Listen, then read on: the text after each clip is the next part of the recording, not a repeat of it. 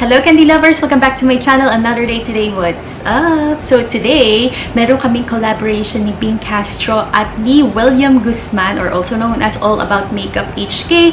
And sobrang excited ako kasi first time namin gagawin to. And of course, yung napili naming theme, yung Living Coral. Kasi yun ang magiging color of the year ng 2019, o diba? So what a better way to start off the year? Syempre gagawa tayo ng makeup look using that color. And nakakatuwa lang kasi syempre, not only one, not only two, but tatlo kaming gagawa nun. So, be sure na i-check nyo din yung kanilang makeup tutorials para mapanood nyo din at makita nyo rin kung ano yung mga looks na ginawa nila. And of course, kung gusto nyo rin silang gawin, then meron kayong pagpipilian. So, kung excited na kayo, Candy Lovers, dahil ako super excited na ako, then keep on watching.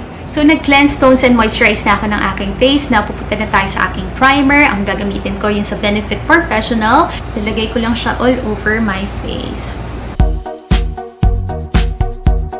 And then next, Candy Lovers, gagamitin ko tong Revlon Photo Ready Skin Light Face Illuminator. Konting-konti lang para just to give the glow that I need. And yung shade neto is Pink Light.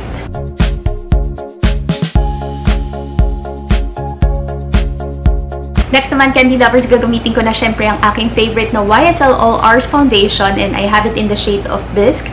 So, kukuha lang ng konti. Ang maganda dito, may pump na siya. So, I think lalagay ko lang muna siya dito sa face ko, and then i-blend ko siya using my kabuki brush.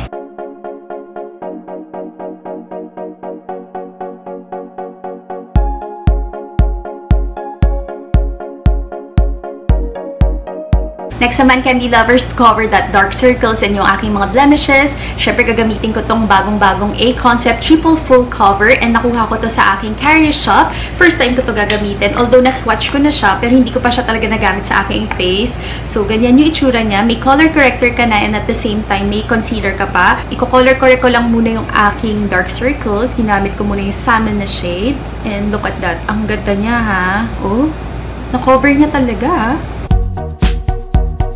And then, gamitin na natin yung pinaka-concealer niya. And idadab ko lang siya on top of it. So, nakita nyo ba yung difference ng aking dark circles right now? Ito yung walang concealer, and then ito yung may concealer. As you can see, talagang nakakatulong pag nagko-color correct kayo. And in fairness naman dito sa concealer na to, maganda siya, ha? As in, very pigmented. A little goes a long way. Very creamy din siya. Madali lang din siyang i-blend. And I like it. Hindi siya patchy. May patch pala ako dito. Kalimutan kong tanggalin. And then, gusto ko rin tong i-try yung green na shade. Lalagay ko siya dito sa may chin area ko kung saan meron akong mga red spots pa dyan. And then, patungan uli natin ng concealer. And then, maglalagay lang ako ng konti dito sa sides of my nose. And dito sa nose bridge, mag-highlight na din. And then, konti lang dito sa may forehead. Now, to set my face base, gagamit lang ako ng aking Laura Mercier na translucent powder. Super favorite ko to kasi talaga namang nag-work siya, and it really holds the makeup. At iba yung finish na, hindi siya yung parang heavy, tapos parang nagkikake sa face mo. Hindi talaga, kaya I love it.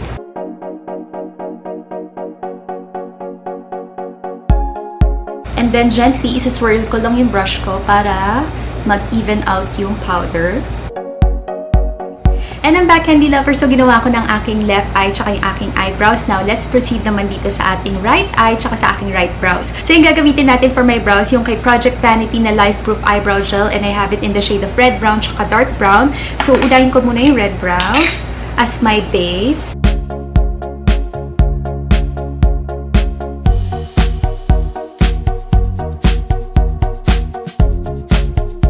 And then, gamitin ko na tong dark brown para lang to add a little bit of darkness lang dito sa aking tail part. Sobrang pigmented na ito, girls. Kaya konting-konti lang.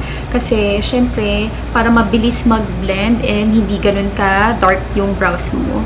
And then, whatever's left on your brush, brush nyo lang siya dito sa my inner part.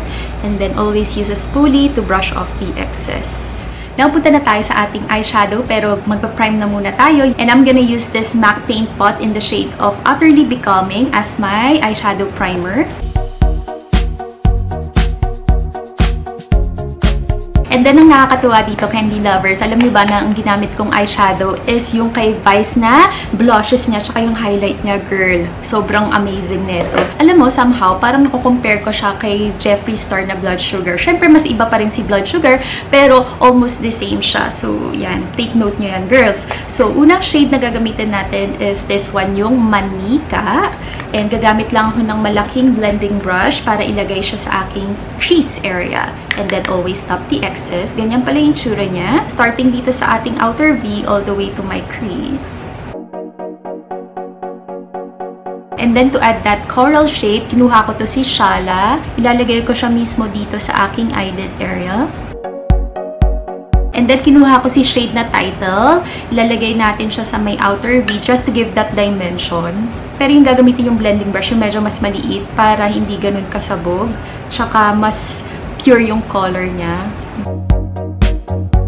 And then, with the same shade, lalagay ko lang din siya sa aking lower lashes. Para mag-pop yung eyeshadow natin, gagamitin natin tong Stila Glitter on the Go ko. And I think this is in the shade of Rose Gold Retro. Super favorite ko to and alam ko lagi nyo na itong nakikita at lagi ko siyang nire-rave kasi sobrang ganda naman talaga, girls. So, lalagay ko lang siya dito sa may eyelid ko. Pero hanggang dito lang sa center part. And then, to highlight my inner ducts, gamitin natin yung shade na Shimmering. And then, papatungan ko siya ng Splendid na shade para lang mas pack na pack yung ating inner ducts. O, diba? Sobrang glowing niya. Babalik lang ulit ako kay Title para lang i-blend yung aking crease area. And then, to darken my outer V a bit, gagamitin natin tong si Confeerm, which is yung kanilang contour powder. And with my small blending brush, or tinatawag nilang pencil brush, lagay lang natin siya dito sa may outer V. And then, slowly building the color para lang magkaroon ng illusion na may shadow talaga. And then, papasadahan ko lang aking lower lashes. Babalik lang ako dito sa aking brush na ginamit ko dun sa unang shade, yung Manyka, para lang i-blend yung edges. And then, gagamit na tayo ng eyeliners. And yung unang gagamitin ko, yung sa Nichido. I'm just gonna line my waterline using this natural shade. And I think ito yung isa sa mga bestseller sa Nichido. Popular talaga sa kanila yan. And then, next naman, gamitin natin itong si BYS Neon Eyeliner Pencil. And ito yung neon na coral. And then, syempre, lagay natin siya dito sa may lash line to add the pop of color. And then, kailangan din natin mag-tightline and gagamitin ko yung LB Tokyo Cosmetics na Smudge Gel Eyeliner and ito yung Royal na block. Gently, din lang talaga sa taas. And then, ilaline ko lang yung eyes ko. Tapos, gagawa tayo ng maliit na cat's eye dyan. Yung gamit ko palang eyeliner is from Kate Tokyo. One of the best talaga.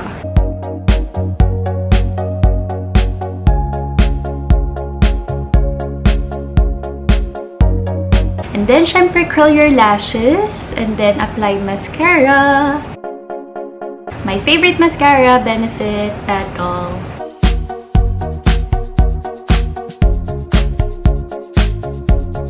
Kung satisfied na kayo sa lashes niyo na ganyan, okay lang din. Pero kung gusto niyo na more dramatic, more pack na pack, gagamit lang ako ng aking false lashes. And ito yun sa Bohktoh 3D lashes. And I have it in the style of 3D10. And ganyan yung tsura niya. Ilalagay ko lang tong lashes ko off-cam and then I'll get back to you. So, from the Vice Aura Contour Collection, ito yung gagamitin kong shade, yung Porshur. Ito yung mas lighter na shade niya and kukontour ko lang ang aking nose.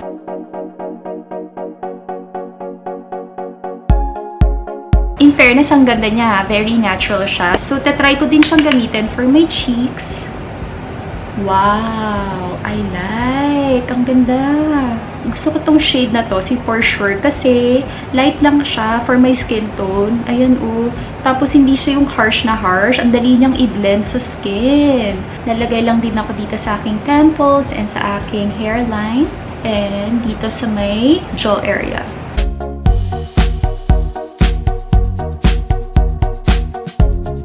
Ito medyo risky yung gagawin ko, pero gusto ko kasi i-try din si Confeerm. Ito yung darker na shade niya, compare dito kay Porshur, diba? Konting-konti lang, para just to give me that chiseled look. Wow! Pak. Ganda rin, girl. Alam mo yun, oh, nakita niyo yung difference? Ayan, oh, mas chiseled yung look ko dito compare dito, diba? Ito, may shadow. Ito, talagang ganun yung face ko. I like. Gusto ko to. Nakakadaya. Oh, OMG. Sobrang wow. Ang ganda rin ng Confeerm, pang chiseled look for my skin tone, ha? Tapos, gagamit na tayo ng blush niya. And, iniisip ko, I think I'll go for Shala. Kasi mas coral yung shade neto ni Shala.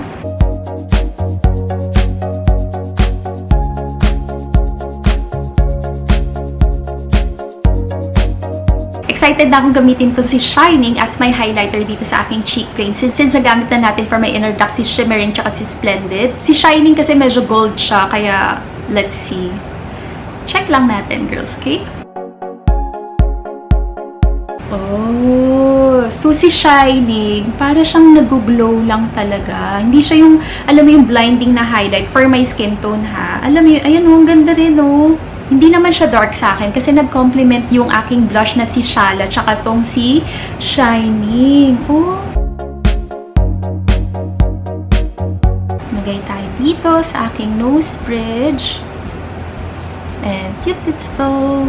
Tatry ko naman patungan ni Splendid para check natin kung pack na pack yung ating highlight dito. Wow! Ang ganda rin, girl. Oh!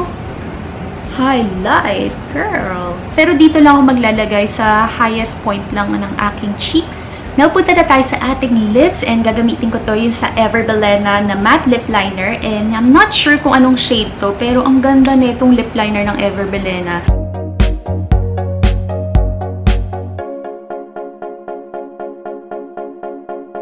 And then for my lips, gagamitin ko tong Vice X Bang na Phenomenal Matte Liquid Lipstick in the shade of Mowdel.